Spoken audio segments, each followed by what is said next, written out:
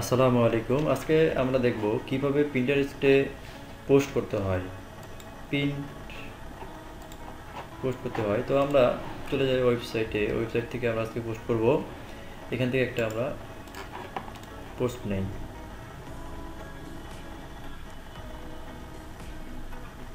আমরা হচ্ছে আজকে এই পোস্ট করব। এটার জন্য আমরা কি করব, আগে টাইটেলটা নিব, কপি করলাম। কপি করে পিন্টারেস্টে যাব। যাওয়ার পরে এখানে আপনাদের যে অ্যাকাউন্টটা থাকবে এখান থেকে আপনি প্লাস চিহ্ন যেটা আছে এখানে ক্লিক করলে একটা ক্রিয়েট পিন। গতপূর্বে আমরা দেখিয়েছি যে কিভাবে বোর্ড তৈরি করতে হয়। তারপর হচ্ছে ক্রিয়েট পিন, এখানে ক্লিক করব। ক্লিক করার পর হচ্ছে এখানে আমাদের টাইটেল দিতে বলতেছে। আমরা যে টাইটেলটা কপি করছি সেটা এখানে পেস্ট করব। দেওয়ার পর এখানে একটা বলতেছে যে অ্যাবাউট একটা ডেসক্রিপশন দিয়ে দিই। এখান থেকে কিছুটা কপি করে এটা এখানে দিয়ে দিই। দেওয়ার পর এখানে একটা আমরা লিঙ্ক দিব। লিঙ্কটা হচ্ছে আমরা এই যে পোস্ট আছে পোস্টের লিঙ্কটা কপি করে এখানে দিয়ে দিব। এখন এখানে আমাদের একটা ইমেজ দিতে হবে। এখন পিন্টারেস্টের সাইজের ইমেজ কিন্তু আলাদা। এখন এখানে একটা ইমেজ কিভাবে দিবেন, এখন আমার নিউজ হচ্ছে এটা। এখন এই নিউজ রিলেটেড আমাকে একটা পিকচার, পিন্টারেস্টের জন্য একটা পিকচার নিতে হবে। এটার জন্য আমরা ক্যানভাতে ডিজাইন করব।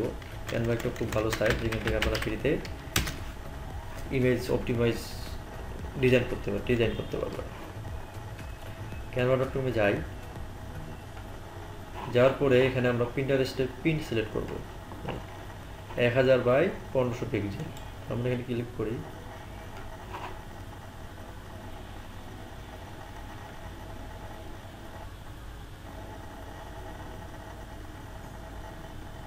ক্লিক করার পরে আমাদের এখানে সাইটে চলে আসছে।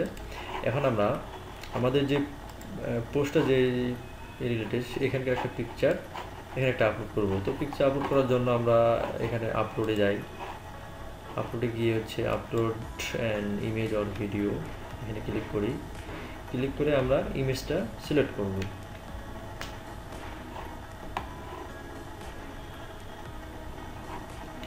ইমেজটা আমার আছে এখানে।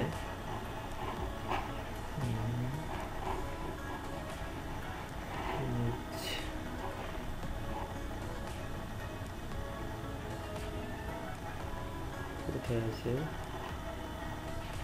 এই যে এটা হচ্ছে আমাদের ইমেজটা নিলাম।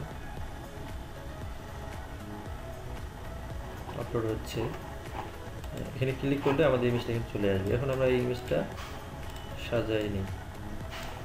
যেহেতু আমাদের সাইডটা একটু লম্বা, সাইড এদিক বেশি ছিল, এই জন্য এমন দেখাচ্ছে। এই রিলেটেড কিছু ইমেজ এখানে দিয়ে দিব।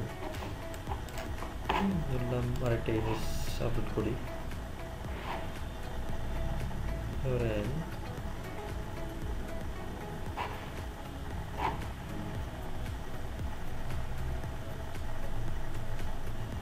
সাইডে ওই আপনার যে পোস্টটা যে রিলেটেড, এই রিলেটেড আর 3-4টা পিকচার ডাউনলোড করে আপনি রেখে দিবেন। যেটা আমার ডাউনলোড করা নাই, এই জন্য আমি আরেকটা ইমেজ দিয়ে দিচ্ছি। এখানে একটা দিয়ে দিই। এখন এটা একটু উপরে ইচ্ছা হলে ব্যাকগ্রাউন্ড চেঞ্জ করতে পারেন। এর ভিতরে যে ব্যাকগ্রাউন্ড সাদা আছে এটা ইচ্ছা হলে চেঞ্জ করতে পারেন। এখানে ক্লিক করলে ব্যাকগ্রাউন্ড চেঞ্জ হবে।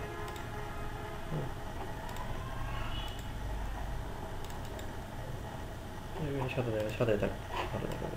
একটু উপরে দিই। এখানে টাইটেলটা আমরা এখানে দিয়ে দেবো। এখানে লেখা দেওয়ার জন্য টেক্সট ক্লিক করবো, এড হেডিং, পেস্ট। এখন আমরা এটা এখানে লম্বা বেশি দেখাচ্ছে, দুইটা করে নিই। এটা করে এখন আমরা এটাকে বড় করি, এটাকে বোল্ড করে দিই, কন্ট্রোল দিই, লেখাটা চেঞ্জ করে দিতে পারি, লাল করে দিই। তো আমাদের ইমেজ বানানো হয়ে গেছে। এখন আমরা এটাকে আপলোড করব, জেপিজি ফরম্যাট ডাউনলোড।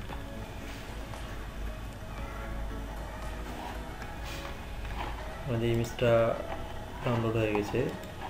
আমরা পিন্টারেস্টে যাব, পিন্টারেস্টে গিয়ে এখানে আমরা ক্লিক করব আপলোডে।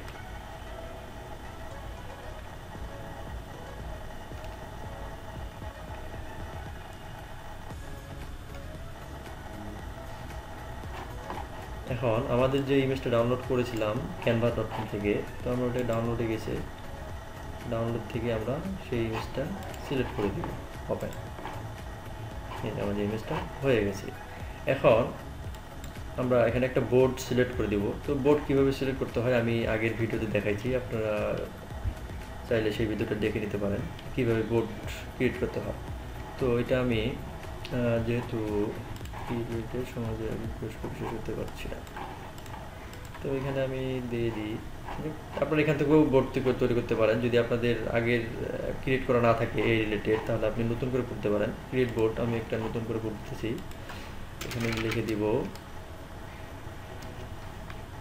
বাংলাদেশ লিখে দিলাম।